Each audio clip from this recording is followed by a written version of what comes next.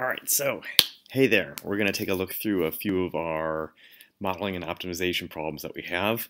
I'm going to walk you through the steps that I would think about as setting things up.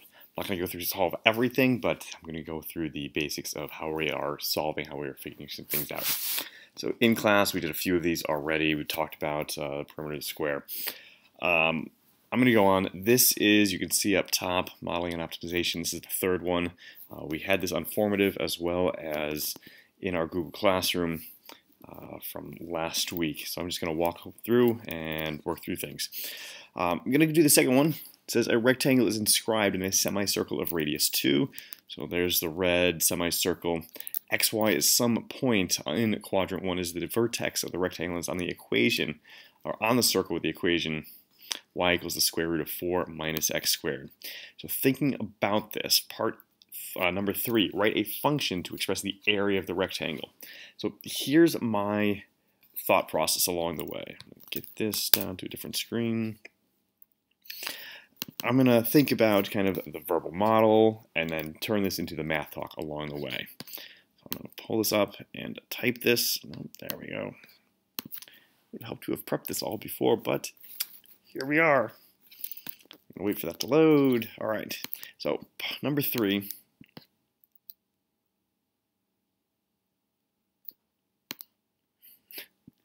Number 3, so write in a function to express the area of the rectangle as a function of x. So thinking area of a rectangle, A equals rectangle, length times width, or base times height. Those are just different letters, doesn't matter. Thinking about this in terms of like the coordinate plane, our base is that distance left to right.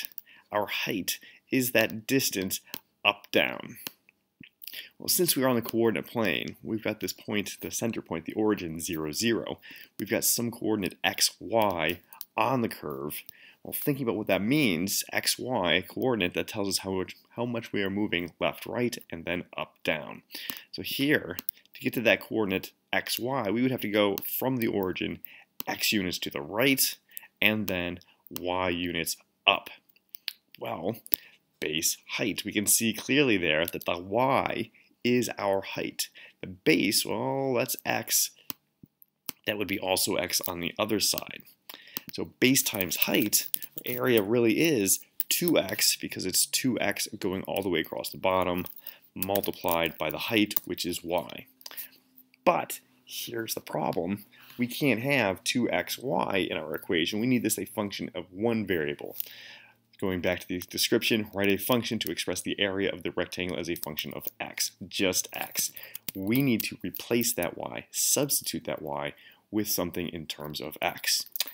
That's where we go back to the formula that we have. The equation of that curve is y equals square root of 4 minus x squared.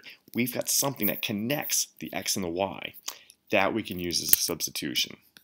So instead of y, I'm going to replace it with that statement 4 minus the square root of 4 minus x squared. So that's going to be square root of 4 minus x squared. Hey, look at that. We have an equation for the area in terms of just x. Follow through.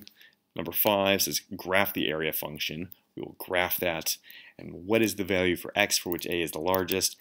That implies that we should be looking for a maximum. We're going to have some sort of curve in which we're going to have a maximum value. There we go. All right, taking a look at the second one, number 4. Write a function p equals, so to express the perimeter of the rectangle as a function of x. So I'm thinking here, perimeter, rectangular perimeter. Perimeter, we know, is 2 times the length plus 2 times the width for a rectangle, or 2 times base plus 2 times the height. Thinking about it in those terms, we go back to our coordinate plane. Well, the base is 2x. We know that the base is 2x from last time. The height is still the y. We know the y equals square root of 4 minus x squared. So let's make those substitutions. Pull that up a little bit. So our perimeter is 2 times the base. That's going to be 2 times the base. Well, the base is 2x plus 2 times the height. The height is square root of 4 minus x squared. I can simplify this, combine, or do the multiplication. 2 times 2x, that is 4x. And there we have an equation for our perimeter just in terms of x. Want to graph that function, find the value of x for which p is the largest. Again, I would plug that into either graphing calculator, Desmos, some kind of graphing utility, and look for that maximum point on our curve. All right, my drawings. Let's go on, take a look at the next one. Open box maximum volume is to be made from a square material. Square piece of material, 24 inches on a side. So let's draw that and take a look at what we have. We've got a square piece of material, 24 by 24. We're going to create a box. We're going to cut equal squares from the corners and turn up the sides. It tells us it's an open box, so there is no top on that. So we're going to cut in squares from each side. What do we need to do? Write a function, v equals, to express the volume of the box in terms of the size of each cut square x. So we're going to be cutting in on each side x units. We're going to take that and fold it up. Now, the way I think about it is, okay, we cut out the square, and then those sides fold up. You can see me up in the top right. So the sides fold up, giving us that height to our box. So each one of those is going to be x. Building an equation, we know, we gotta switch over to the mouse, volume of a box is length times width times, not 8, times the height. Well, length and width are going to be the same here. Looking at the diagram, the original is 24 all the way across, left to right, or up down even. So it's originally 24 inches on each side. We are reducing that by x. We are reducing that by 2x on each side. So we're cutting in by x, we're cutting in by x. So the length is then 24, and we are reducing it by 2x. The width is the same thing because it was 24. We were reducing it by x, reducing it by x. Since our length and the width are the same, so that's squared. The height is that side once we're folded up. It's going to be x. I'm just going to move that into the beginning. So multiply it out in front. It does not matter if it's multiplied out in front or in the back. Second term, multiplication is commutative. We can switch the order there. So there is a statement for volume in terms of how big of a square we are cutting out of each corner. Go back. Next, we would graph that. We'll plug that into Desmos, our graphing calculator, our graphing utility, whatever we have. Find the value of x for which the volume is the largest. We'd look for that maximum point. Now, what's a reasonable domain? I'm going to actually pull this one up and mention that. So I'm going into Desmos. I'm going to leave my drawing over there on the side for right now. Our volume, our volume is, I'm going to use my function notation. It's x multiplied by 24 minus 2x squared. Now, I've written this just out of habit. X is the length that we're cutting out. V is the volume. So that just reminds me that when I look at the graph, when we have a coordinate, well, I'm going to change my window manually. So we can see that, all right, we're not going to have a negative volume. And it also doesn't make the sense to cut out anything to the left. So we're not going to have x be negative. It also doesn't make any sense to cut out anything x greater than 12. If we look back at our function, the zeros of this function are 0 and 12. If you cut 12 on each side, you would be cutting the entire material in half. So a reasonable window is going to be from x equals 0 to 12. Now, I might go a little bit less than that, so maybe -5 to 17, just to see a little bit on either side. Get out of the way.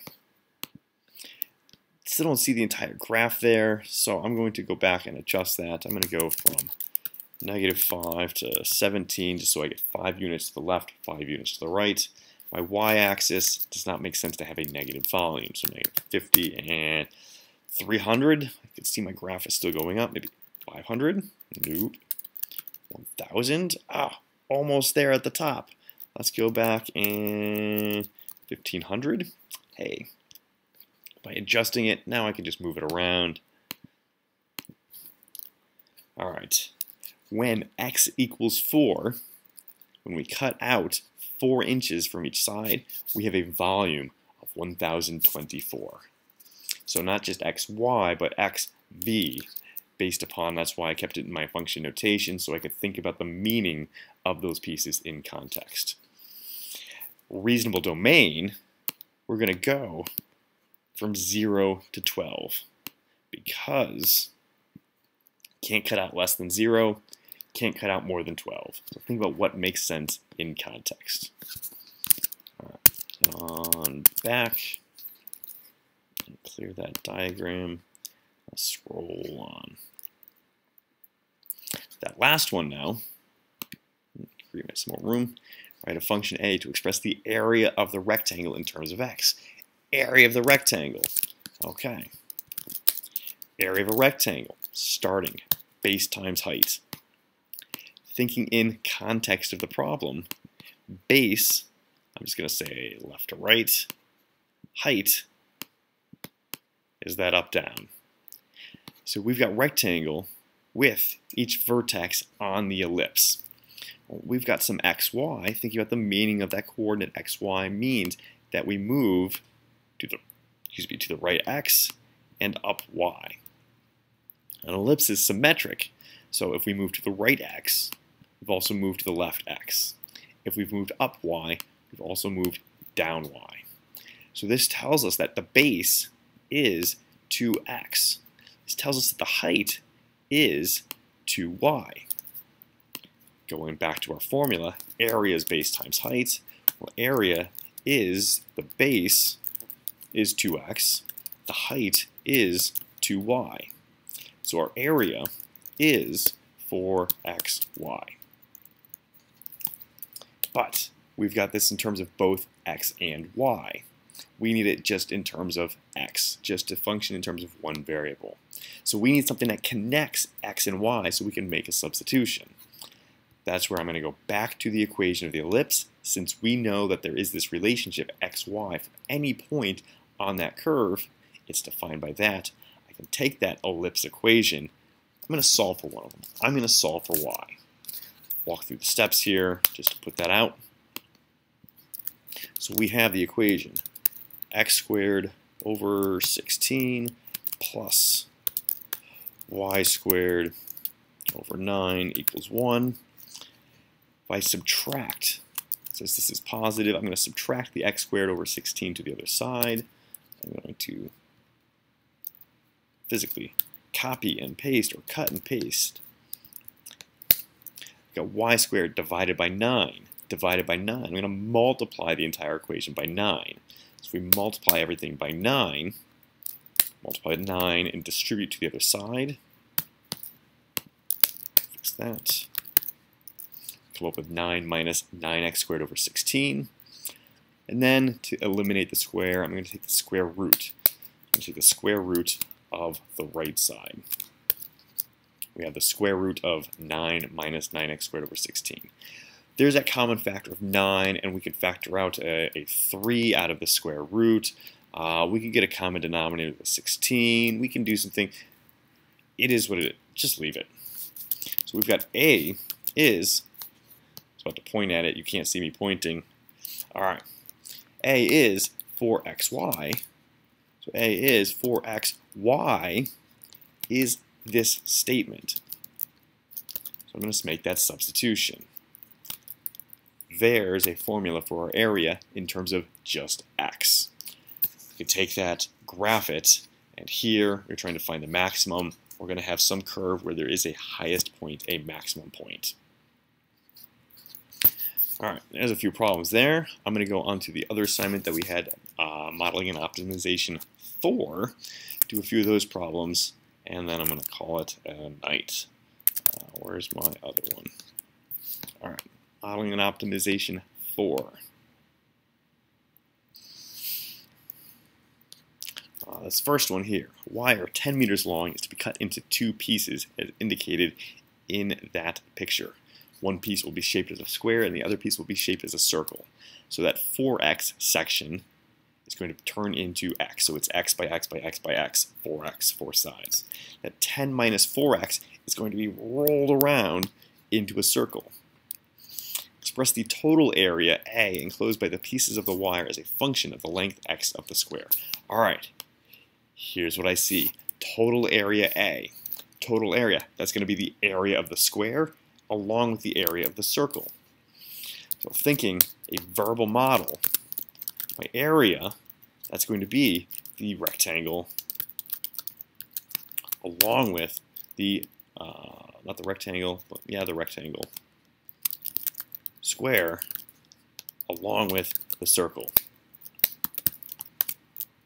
Putting that into math terms, well, we know the area of a square, it's got side x, it's going to be x squared. Area of a circle, we know is pi r squared. Well, we've got 2 variables once again. We've got x and we've got r. We need something that connects that x and that r so we can make a substitution. That's where this other piece comes into play. That 10 minus 4x is curled around into the circle. That 10 minus 4x, that length is the length of the circle. That's the perimeter. That's the circumference.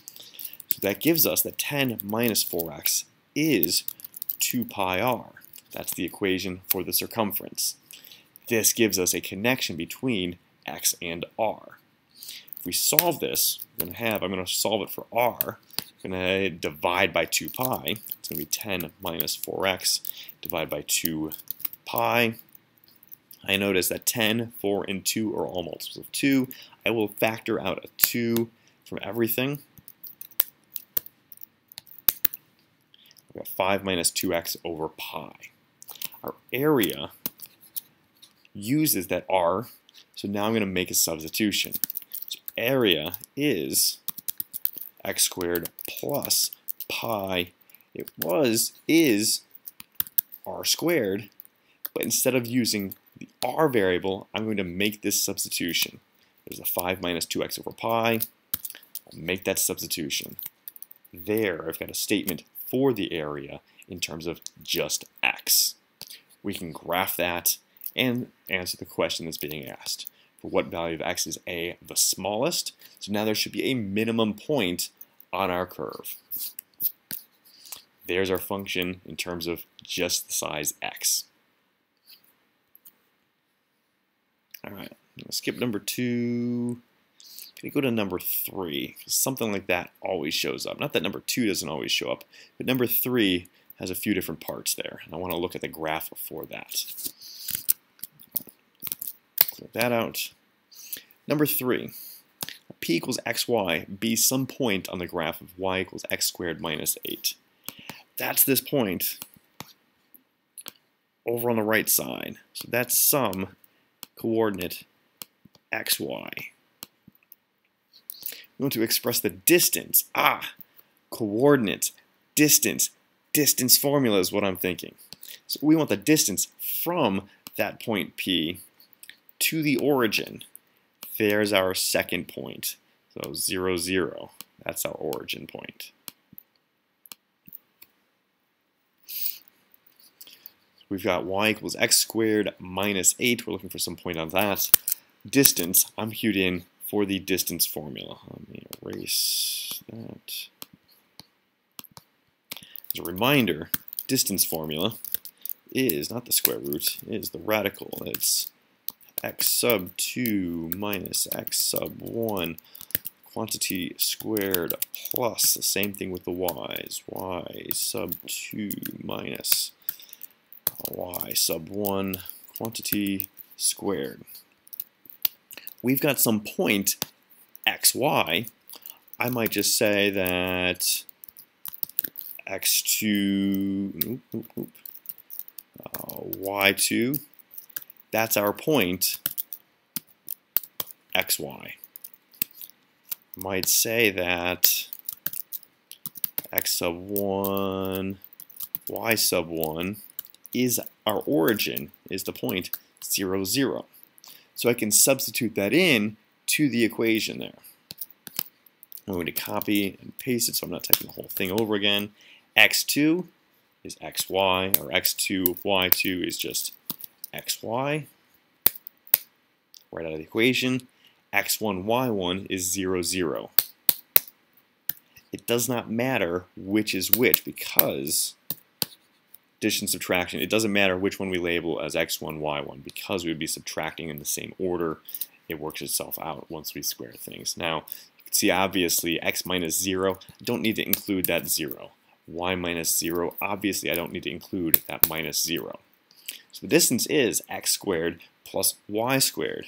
But our distance is in terms of two different variables there. We need to eliminate that y, get it in terms of just x, just one variable. Well, back to the description. Y equals x squared minus 8. That's the equation of that curve. That's the equation of that curve. That gives us a connection between y and x. So, rather than y, we can make that substitution with what y is equal to, x squared minus 8. So we've got our distance from our point to the origin. It's given by that formula. I'm going to take this, I'm going to put this into Desmos. Let's take a look at what we have here. So everything that we are looking at, click that, go back to my home, we have this curve, y equals x squared minus 8. We have the coordinate 0, 0. We want to know what point on this curve is closest to that point 0, 0. So we came up with the distance was the square root of x squared plus x squared minus 8. Ooh, that looks fun. Squared. Look, okay, well, the purple graph and that blue, they don't look like they cross anywhere. The purple graph is the distance. It isn't about where it crosses. The purple graph tells us the distance between any point on the blue graph, our parabola, our x squared minus 8, and that point, the origin. We want the minimum distance. So we're going to be looking at those minimums. The x value here, now think about our function, d equals x squared. So our input is x.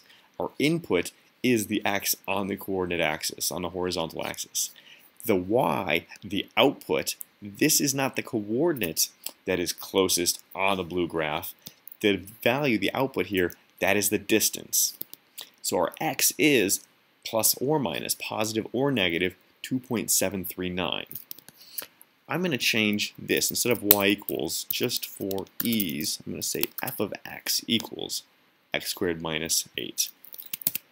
What we come away from with the purple graph, our distance, so we've got negative 2.739. That was right? 2.739. I'm going to create a coordinate, comma, f of 2.739. Do the same thing, positive.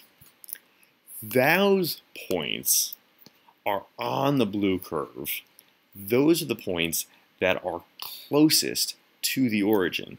It turns out that if you were to draw a line from the origin to the blue curve, to our parabola, that segment would be perpendicular at that point. We'd have a right angle. The closest, the shortest segment between a point and something else would be at a right angle. Now, there are those points. That x-coordinate is the 2.739 or the negative 2.739. 2.784, that is the distance. The coordinate on the blue curve is that negative 2.739 or positive 2.739 and negative 0.498. This is x, this is y. This was x, this is d. Be careful with that. Those are the two coordinates that are closest to the parabola. We've got two of them because our parabola is symmetric. All right, clear that out. Let's go try another one. I've done that a few times. Look at number 6 here. We've done a few of these over and over again, and it helps to have a good drawing along the way.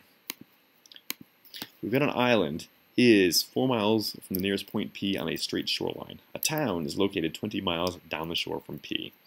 So we've got our town, there's our shoreline, a drop. We've got our island. The straight line distance to point P is, what does it say, 4 miles.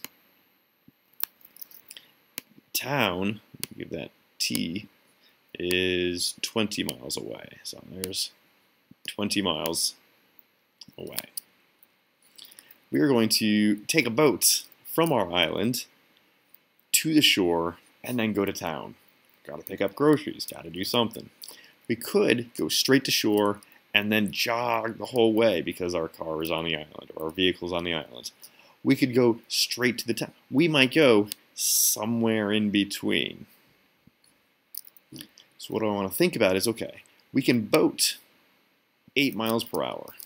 We can jog 4 miles per hour. All right, express the time t. That's our goal. As a function of x, where x is the distance from P to where the person lands the boat.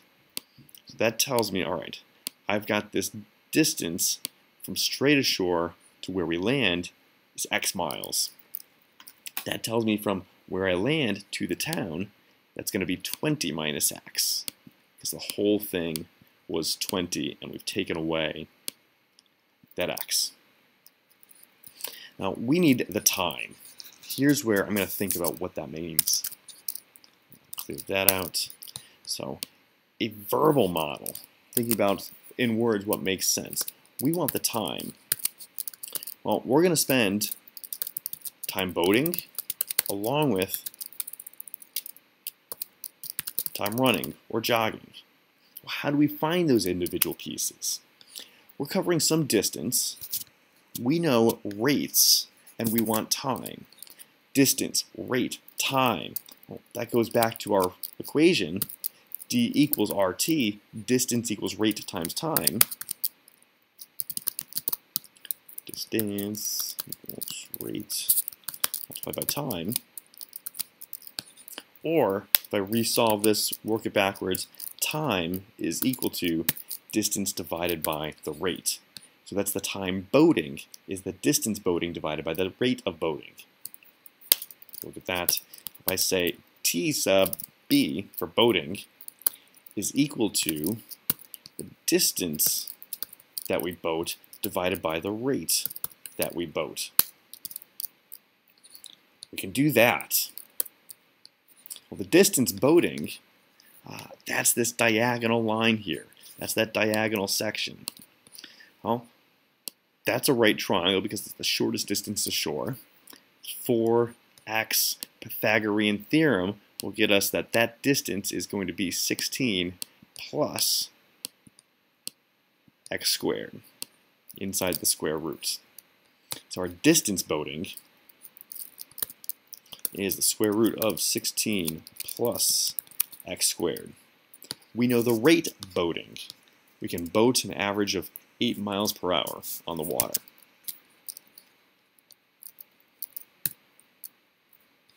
Do the same thing for running. So T for R for running is going to be the distance running divided by the rate we are running. So the time running, the distance running, we've got 20 minus x. And our rate for running is 4 miles per hour.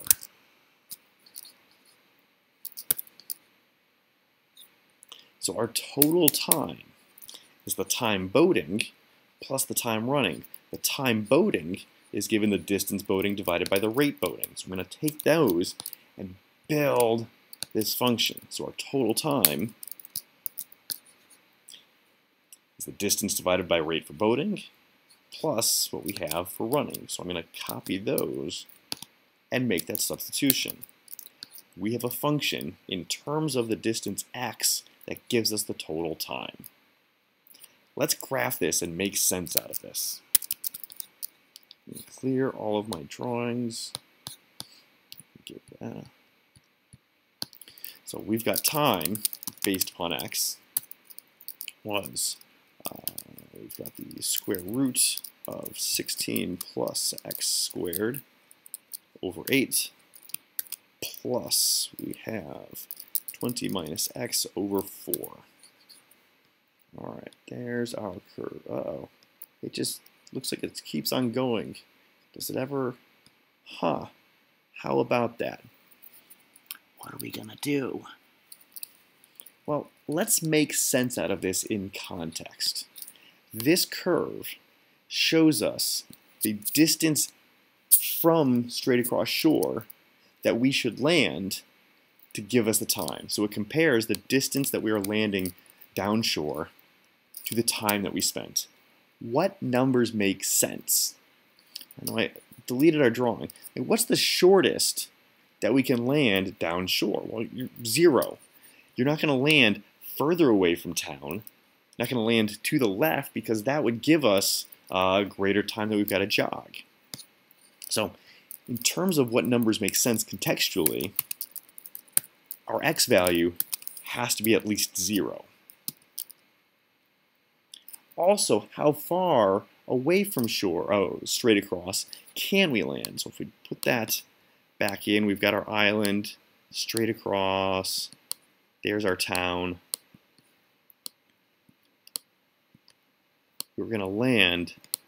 Now this is fluid, this is flexible, that x is somewhere out there. Well, we can't land to the left because that would be negative, that would be adding time, obviously. The other thing is, we're not going to overshoot the town. The greatest distance x can be is 20.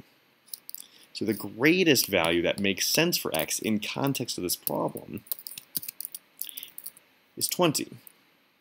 So really, what we are saying is, what's the shortest time, the least time, anywhere between x being 0 and x being 20?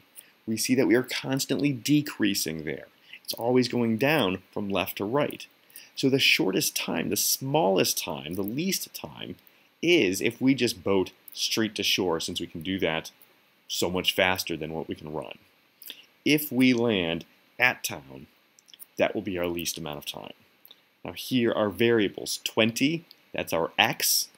That x is our distance down the shore. Our y, our output, is actually t, back to our function. That would take us 2.55 hours, 2.5 hours. There, we've answered the question.